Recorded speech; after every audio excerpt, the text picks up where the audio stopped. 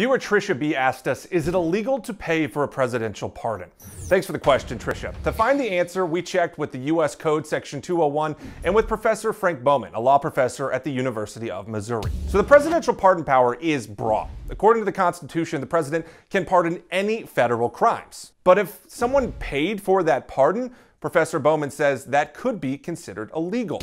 The pardon itself could, under certain circumstances, constitute a freestanding crime. I mean, the easy and kind of crass example is if somebody paid a bribe to get a pardon, and the president accepted a bribe to get a pardon, or to give a pardon, and that would be the crime of bribery. Section 201 of the U.S. Code explains that bribing a U.S. official in exchange for services is a federal crime.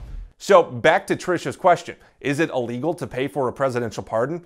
Yes. If someone pays the president for a pardon, that would be considered bribery and they would be breaking federal law. So yes, it is illegal. That's verified. Folks, if you have any other claims or questions you want us to look into, send us an email. With your Verify, I'm Jason Puckett.